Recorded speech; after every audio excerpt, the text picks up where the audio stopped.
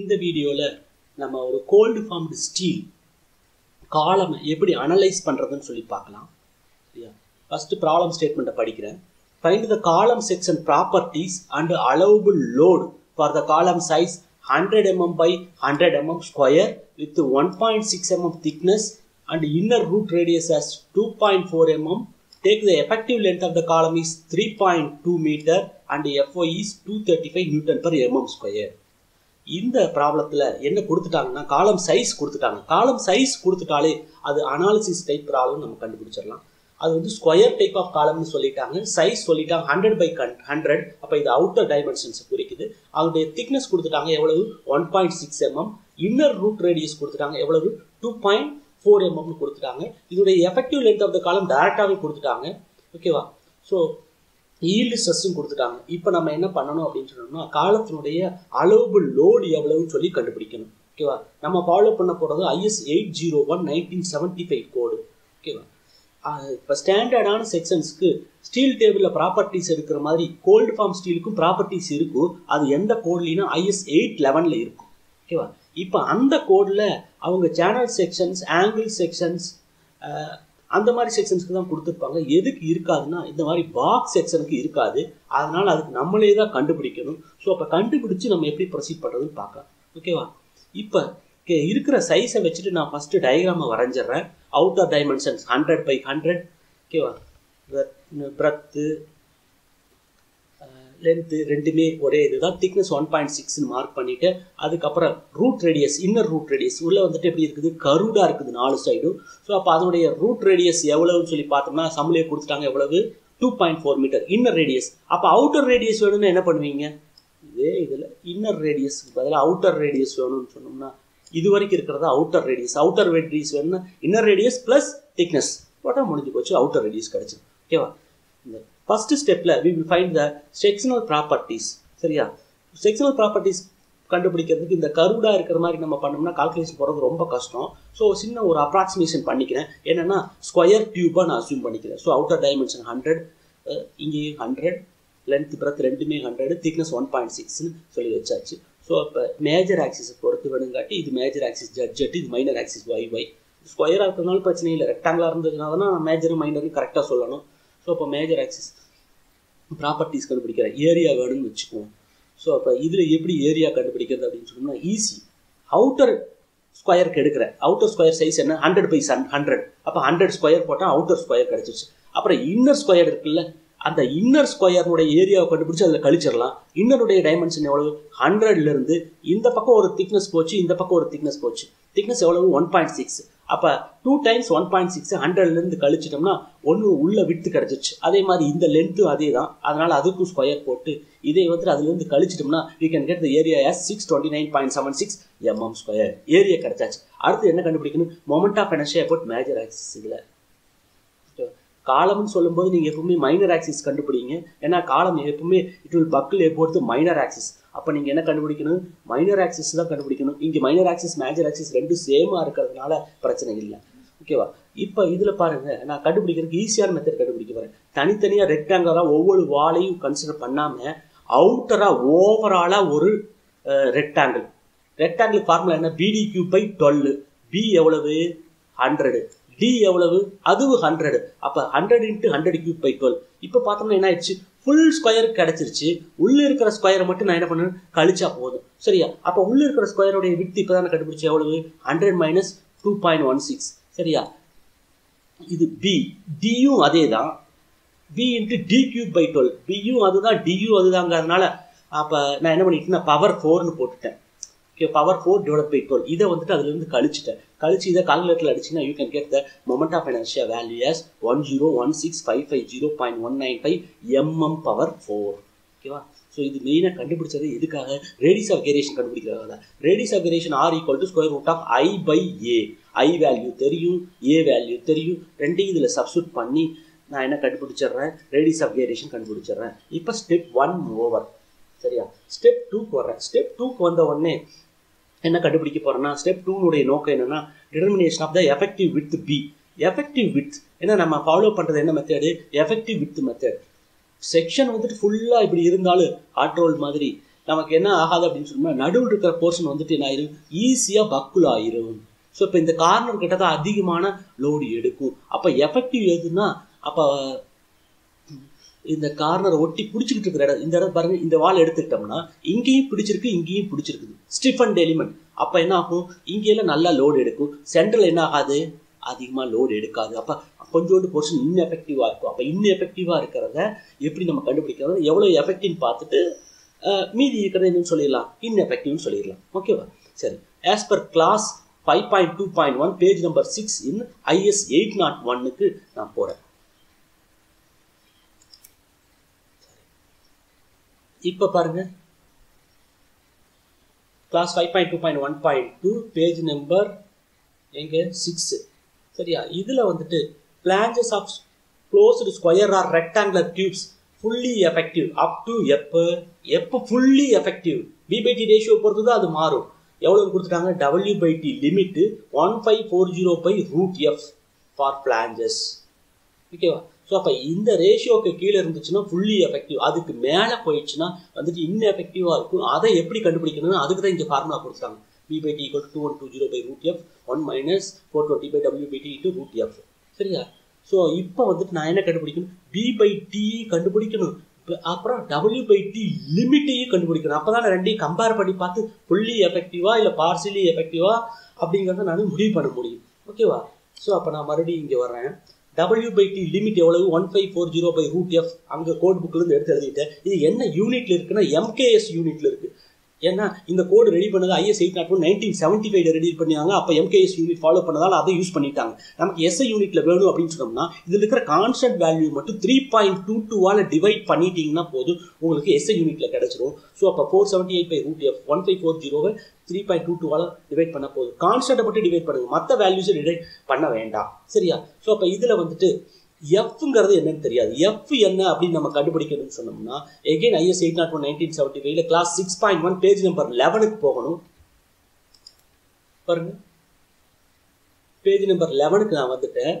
Basic design stress equal to 0.6 × FY. அப்போ F வேணும், 0.6ஓட FY multiply பண்ணணும். FY சம்மில் எவ்வளோன்னு கொடுத்துட்டாங்க, அது எவ்வளோன்னு சம்மில் கொடுத்துருக்காங்க 235. ஸோ அப்போ எஃப் என்ன வேல்யூ கொடுக்குறாங்களோ அதோட 0.6 மல்டிப்ளை பண்ணோம்னா நமக்கு என்ன கிடைச்சிடும், எஃப் கிடைச்சிடும். அப்போ 0.6 × 235 போட்டோம்னா 140 Nm/mm². அதுதான் நமக்கு தேவையான எஃப். இப்போ எஃப்பை கண்டுபிடிச்சாலும் இப்போ W/T ஆக்சுவல் என்னன்னு பார்க்குறேன்னு வச்சுக்கணும். அதாவது B/T ரேஷியோ என்னன்னு பார்க்குறேன்னா எப்படி நான் கண்டுபிடிக்கணும், ஆக்சுவல்னா ஃப்ளாட் வித் இல்லாமல் கிளியராக வந்துட்டு சரி கர்வுடு இல்லாமல் ஃப்ளாட்டாக எவ்வளோ இருக்குதுன்னு பார்க்கணும். ஸோ அப்போ மொத்த அவுட்டர் டு அவுட்டர் 100. சரியா? இந்த அவுட்டர் டு அவுட்டர் ரேடியஸ் எவ்வளோ வந்துச்சு, இன்னர் ரேடியஸ் 2.4, அது கூட திக்னஸ் எவ்வளவு 1.6 ஆட் பண்ணனா எவ்வளோ வந்துருச்சு, 4 mm இங்கே போயிடுச்சு. கரெக்டா? இங்கே வந்துட்டு 4 mm போயிடுச்சு. அதே மாதிரியே 4 mm எங்கேயும் போயிடும், பாட்டம்லேயும் போயிடும் கருவுடுக்காக. அப்போ அது இல்லாமல் மீதி என்ன இருக்குதோ அதுதான் வந்துட்டு என்னது, ஃப்ளாட் வித். அப்போ 100 மைனஸ் மேலே ஒரு 4 கீழே ஒரு 4 கழிச்சிட்டோம்னா எவ்வளோ வரும், 92 mm வரும். அதுதான் 100 - 2 × 4 போட்டுட்டா ஃப்ளாட் வித் வந்துருச்சு. நான் எப்பவுமே கால்குலேஷனுக்கு B/T ரேஷியோ W/T ரேஷியோக்கு இதுதான் யூஸ் பண்ணணும், ஃப்ளாட் வித் தான் யூஸ் பண்ணணும், கர்வ்டு போர்ஷன் இல்லாமல். ஓகேவா? டிவைட் பை திக்னஸ் 1.6 போட்டால் 57.5 வந்துருச்சு. நான் இன்னும் எதை கண்டுபிடிக்கல, W/T லிமிட் எவ்வளவு 478/√F. 478/√F வேல்யூ 141 இங்கே கண்டுபிடிச்சிருக்கேன். அதை நான் இங்கே யூஸ் பண்ணுறேன், சப்ஸ்டியூட் பண்ணிட்டேன் 141. இப்போ லிமிட் எவ்வளோ வந்துச்சு 40.255. ஸோ அப்போ இது வந்துட்டு என்ன ஆயிடுச்சு, லிமிட் வேல்யூ 40.255 விட அதிகமாக இருக்குது சார். கம்மியாக இருந்துச்சுன்னா என்னன்னு சொல்லல, ஃபுல்லி எஃபெக்டிவ். அப்போ டோட்டல் ஏரியா அப்படியே எடுத்துக்கலாம், எதையுமே நம்ம வந்துட்டு இன்எஃபெக்டிவாக பண்ண வேண்டியதில்லை. இங்கே என்ன ஆகி போச்சு, லிமிட்டை விட ஜாஸ்தியாக இருக்குது. அப்போ எவ்வளவு எஃபெக்டிவ்னு நான் கண்டுபிடிக்கணும். சரியா? அதை கண்டுபிடிக்கிறதுக்கு எகைன் அதே இதுதான், class 5.2.1.2 page number 6 in IS 801 1975 அங்கே போகணும். ஸோ இப்போ பேஜ் நம்பர் 6 வந்துட்டேன், அந்த கிளாஸுக்கு வந்துட்டு ஃபார்முலா பாருங்க, B/T 2120/√F 1 - 420/W/T × √F வருதா. இந்த ஃபார்முலாவை நான் எடுத்து எழுதிக்கிறேன். 2120√F 1 - இது வந்துட்டு என்ன யூனிட்லேருந்து, எகைன் MKS யூனிட்ல இருக்குது. SIயில் வேணும்னா நம்ம என்ன பண்ணணும், அந்த ஃபார்முலாவை இன்னொரு தடவை எழுதணும். என்னது, கான்ஸ்டன்ட் மட்டும் 3.22ஆல் டிவைட் பண்ணி எழுதணும். இங்கே கான்ஸ்டன்ட் எது, இந்த 420 வேல்யூ நம்பர்ஸாக எது இருக்குதோ அதை மட்டும் பண்ணால் போதும். மற்றதெல்லாம் இது பண்ண வேண்டியதில்லை. இந்த ரெண்டு மட்டும் மாற்றி எழுதி வச்சு ஃபார்முலாவை இப்போ சப்ஸ்டியூட் பண்ணிடலாமா? நான் எஃப் வேல்யூ 141 இப்போ தான் கண்டுபிடிச்சேன். இங்கே பாருங்கள், எஃப் வேல்யூ 141 கண்டுபிடிச்சிருக்குன்னா இந்த எஃப் வேல்யூ சப்ஸ்டியூட் பண்ணிக்கோங்க. W/T நம்ம ஆக்சுவல் கண்டுபிடிச்சது எவ்வளவு? 57.5. அதையும் இதில் சப்ஸ்டியூட் பண்ணுங்கள். ஸோ இதை கால்குலேட்டரில் அடித்தோம்னா B/T எவ்வளவு? 44.86. சார் இது B தான் வேணும், எனக்கு என்ன வேணும்? எஃபெக்டிவ் B தான் வேணும். B அப்போ B எஃபெக்டிவ் வேணும்னா அந்த T இங்கே கொண்டு வரேன். 44.86 இன்ட்டு திக்னஸ் 1.6 மல்டிப்ளை பண்ணால் எவ்வளோ வந்துச்சு? 71.8 mm. இது ஒரு சைடுக்கு, ஏன்னா நான் ஒரு சைடுக்கு தான் W/T கண்டுபிடிச்சேன். ஸோ அப்போ ஒரு சைடுக்கு வந்துட்டு இவ்வளவு mm எஃபெக்டிவ். அப்போ மீதி இருக்கிறது என்னது? இன்எஃபெக்டிவாக இருக்கும். மீதி இருக்கிறத எப்படி கண்டுபிடிக்கிறது? டோட்டலாக ஃப்ளாட் வித் நீங்கள் எவ்வளோ, நீங்கள் இதிலிருந்து இது வரைக்கும் ஃப்ளாட் எவ்வளோ நம்ம கால்குலேட் பண்ணணும்? 92 mm கால்குலேட் பண்ணணும். அந்த அவுட்டர் ரேடியஸ் பார்த்துட்டு அந்த கருவுடு போர்ஷனுக்காக 4 mm மேலே கழிச்சு கீழே கழிச்சு 92 mm வந்துச்சு. அந்த 92லேருந்து இந்த எஃபெக்டிவ் 71.8 கழிச்சிட்டேன்னா மீதி 20.2 mm அதுதான் இன்எஃபெக்டிவ். நடுவில் நான் மார்க் பண்ணிட்டேன். அப்போ எஃபெக்டிவ் 71.8 மேலே பாதி இருக்கும், கீழே பாதி இருக்கும். அப்போ 71.8 டிவைடட் பை 2 போட்டோன்னா 35.9 mm மேலே, 35.9 mm கீழே. ஓகேவா? இதே மாதிரி 4 சைடுக்கு மார்க் பண்ணிட்டேன். இது ஸ்கொயருங்காட்டி 4 சைடுக்கு வந்துருச்சு. இதுவே வந்துட்டு ரெக்டாங்குலராக இருந்துச்சுன்னா இந்த மாதிரி ஹைட்டுக்கு பார்த்த மாதிரி பிரெத்துக்கும் நம்ம என்ன பண்ணணும்? B/T வேல்யூ கண்டுபிடிச்சு, சரி W/T வேல்யூ கண்டுபிடிச்சு அதை எதோட நான் கம்பேர் பண்ணணும்? W/T லிமிட்டோட கம்பேர் பண்ணணும். அதை விட கம்மியாக இருந்துச்சுன்னா ஃபுல்லி எஃபெக்டிவ்னு விட்டலாம். அதிகமாக இருந்துச்சுன்னா நான் என்ன பண்ணணும்? எஃபெக்டிவ் எவ்வளோன்னு பார்க்கணும். எஃபெக்டிவை டோட்டல் இருந்து கழிச்சோம்னா இன்எஃபெக்டிவ் போர்ஷன் என்னன்னு தெரிஞ்சிடும். சரியா?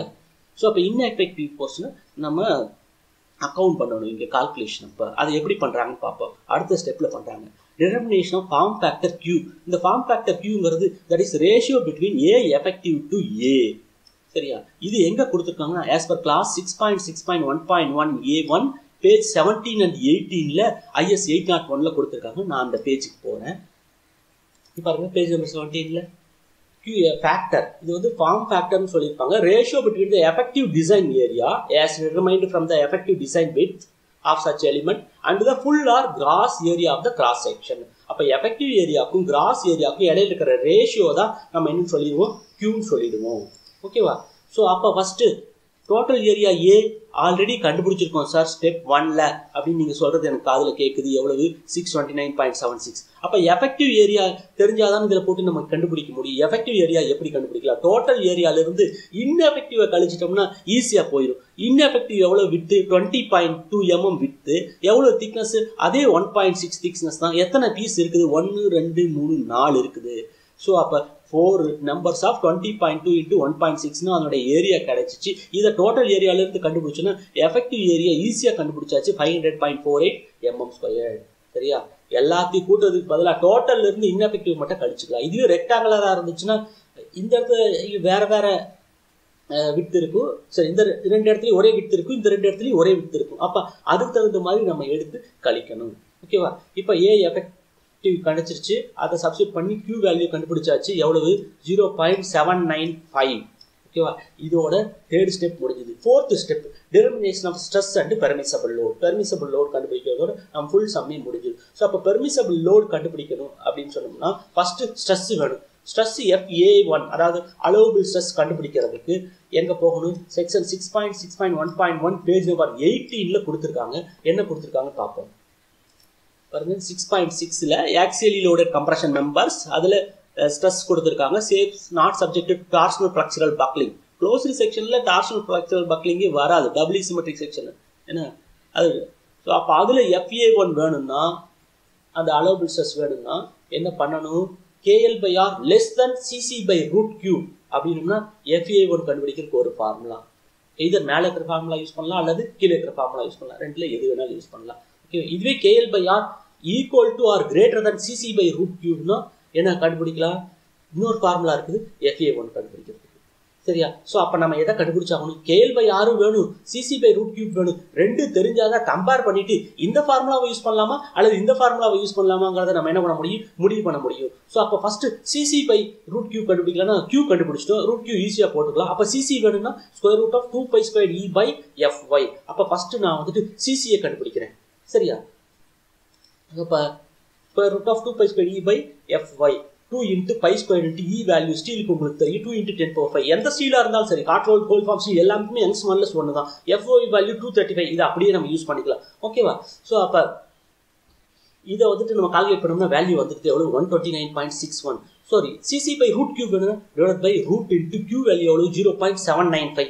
அதையும் சப்ஸ்டியூட் பண்ணுறோம். எவ்வளோ கிடைச்சிச்சு? 145.36. இதை எதோட கம்பேர் பண்ணணும்? KL/R. KLங்கிறது என்னது? Effective length. ஸோ அப்போ எண்ட் கண்டிஷன் கொடுத்துருந்தாங்கன்னா அதோட length effective length factor multiply பண்ணி எஃபெக்டிவ் லென்த் கண்டுபிடிக்கணும். இந்த சம்மில் லக்கிலி நமக்கு என்ன கொடுத்துட்டாங்க? டேரெக்டாகவே எஃபெக்டிவ் லென்த் கொடுத்துட்டாங்க. எவ்வளவு? 3.2 மீட்டர்னு. ஸோ அப்போ R வேல்யூ எவ்வளவு? Radius of variation. இங்கே எது R போடணும்? R மினிமம் தான் போடணும். நம்ம ஸ்கொயராக இருக்கிறதுனால ரெண்டு பக்கமும் RZ RY ரெண்டு ஈக்குவலாக இருக்கிறதுனால அப்படியே போட்டுக்கிட்டேன். இல்லைன்னா நீங்கள் எதை தான் போட்டிருக்கணும்? மினிமம் தான் போட்டுக்கணும். இது எங்கே இருக்குது அப்படின்னோம்னா நமக்கு ஸ்டெப் 1லேயே கண்டுபிடிச்சிருக்கோம். பாருங்க வேல்யூ எவ்வளோன்னு. R வேல்யூ எடுத்தோடனே அதான் கண்டுபிடிச்சு எவ்வளோ? 40.177 mm. ஸோ அப்போ அதை கொண்டு வந்து போடுறேன். ஸோ அப்போ KL/R போட்டோம்னா 79.65. KL/R விட CC/√Q அதாவது வேல்யூ எவ்வளவு? 145.36. அதை விட KL/R கம்மியாக இருக்குது. அப்போ எந்த ஃபார்முலா யூஸ் பண்ணுறது பாருங்க. KL/R is less than CC/√Q அப்படின்னா இந்த ரெண்டு ஃபார்முலாவில் ஏதாவது ஒன்று யூஸ் பண்ணலாம் நம்ம. ஓகேவா? நான் எந்த ஃபார்முலா யூஸ் பண்ணிட்டேன்? First formula 12/23 Q into FY. சரியா? இந்த ஃபார்முலா யூஸ் பண்ணிட்டேன். 3/23 Q/FY π²E/KL/R². ஓகேவா? இந்த ஃபார்முலா எல்லாமே வந்துட்டு அப்படியே இருக்குது. சரியா? இதுல எந்த ஃபேக்டரி நீங்க என்ன பண்ண வேண்டாம். ஆல்ரெடி அவங்களே என்ன பண்ணி வச்சுருக்காங்கன்னு சொன்னோம்னா இது அந்த ஃபார்மேட்லேயே தான் இருக்குது. அதனால அதை அப்படியே போட்டுக்கலாம். இதுல போய் நீங்க என்ன பண்ண வேண்டியது இல்லை. அந்த 3.22ஆல் எங்கேயுமே டிவைட் பண்ண வேண்டிய அவசியம் இல்லை. இது எல்லாமே வந்துட்டு நான் டைமென்ஷனல் யூனிட்ல இருக்கு. அதனால இந்த இடத்துல எதுவுமே பண்ண வேண்டாம். இந்த ஃபார்முலால நேராகவே சப்ஸ்டிட் பண்ணலாம். ஸோ அப்போ 12/23 Q வேல்யூ கண்டுபிடிச்சி வச்சிருக்கிறது 0.795. FY 235 சம்முலியை கொடுத்துட்டாங்க. 3/23 Q வேல்யூ தெரியும். FY 235 π² into E value 2 into 10⁵. KL/R இங்கே கண்டுபிடிச்சிருக்கோம் பாருங்க. எவ்வளோ? 79.65. அதை சப்ஸ்டிட் பண்ணுங்க. சரியா? அதனுடைய ஸ்கொயர் போட்டுட்டா அங்கேயும் ஸ்கொயர் போட்டுங்க. இதை மொத்தமாக கால்குலேட்டரில் அடிங்க. இதை கால்குலேட்டரில் அடிச்சு இதை அடிச்சு அதில் கழிச்சிங்கன்னா you can get the allowable stress as 82.84 Nm/mm². இப்போ allowable stress கிடைச்சிருச்சு. இப்போ என்ன பண்ணிடலாம்னா you can find the allowable load or permissible load on this column. எவ்வளவு? 82.84. இந்த ஸ்ட்ரெஸ் இன்ட்டு ஏரியா. ஏரியா எவ்வளோன்னு தான் நம்ம கண்டுபிடிச்சி வச்சிருக்கோம். கிராஸ் ஏரியா ஸ்டெப் 1லேயே எவ்வளவு? 629.76 mm². அப்போ அந்த 629.76 mm² போடுங்க. இது வந்துட்டு நியூட்டனில் வரும். டிவைட் பை 10⁻³ போட்டிங்கன்னா வந்துச்சு கிலோ நியூட்டனில் எவ்வளோ? 52.17 கிலோ நியூட்டன். அப்போ 3.2 மீட்டர் லென்த் இருக்கிற 100 mm by 100 mm square size 1.6 mm thickness இருக்கிறது எவ்வளோ லோடு தாங்கும்? 52 கிலோ நியூட்டன் லோடு தாங்கும் கிடச்சிருச்சு. இதே சமய எக்ஸாம்பிள் டிசைன் காலம்னு சொல்லிட்டாங்கன்னு வச்சுக்கோங்க. அப்போ என்ன பண்ணணும்? நீங்களா ஒரு சைஸை அசியூம் பண்ணணும். திக்னஸை அசியூம் பண்ணணும். திக்னஸ் மார்க்கெட்டில் அவைலபிள்னு சொல்லி பார்த்தீங்கன்னா சரி, அல்லது IS 8 லெவலில் பார்த்தீங்கன்னா டிஃப்ரெண்ட் திக்னஸ் கொடுத்துருப்பாங்க. எவ்வளவு? 1.2, 1.6, 2 mm, 2.5 mm, 3.15, 4 mm, 6 mm. So இந்த மாதிரி திக்னஸ் இருக்கிற மாதிரி ஒரு டியூப் சைஸை நீங்கள் அசியூம் பண்ணிக்கீங்க. ஓகேவா? அசியூம் பண்ணிட்டு அதுக்கு இதே மாதிரி கால்குலேஷன் போடுங்க. எவ்வளோ லோடு தாங்குதுன்னு பாருங்க. அந்த லோடு இந்த 52.17 மாதிரி உங்களுக்கு ஒரு லோடு கிடைக்கும். அந்த லோடு கொடுத்துருக்கிற லோட விட அதிகம்னா டிசைன் சேஃபு. சப்போஸ் சார் நான் இவ்வளோ கால்குலேஷன் போட்டதுக்கப்புறம் எனக்கு சேஃபாக வரல அப்படின்னு சொன்னால் நீங்கள் என்ன எழுதிருக்கணும் எக்ஸாம்பிள் சொன்னால் த given section is not adequate to resist the load. We have to revise the same design procedure by using the higher section அப்படின்னு சொல்லி கீழே எழுதிட்டீங்கன்னா அவங்க புரிஞ்சுக்குவாங்க எக்ஸாமினர் என்னன்னு சொல்லிட்டு. பையனுக்கு ப்ரொசீஜர் எல்லாம் தெரியுது, நல்லா தான் சம்மெல்லாம் போடுறான், அவன் செக்ஷன் எழுத்துறதுல சின்ன மிஸ்டேக் ஆனதால இங்கே செக் கரெக்டாக வரல. இதே ப்ரொசீஜர் யூஸ் பண்ணி அவன் ஹையர் செக்ஷன் எடுத்து போட்டால் கண்டிப்பாக அவனுக்கு ஆன்சர் போட தெரியும்னு சொல்லிட்டு மார்க் கொடுத்துருவாங்க. டைம் இல்லாதால அவன் செயலில் புரிஞ்சுக்கிட்டு மார்க் கொடுத்துருவாங்க. ஓகேவா?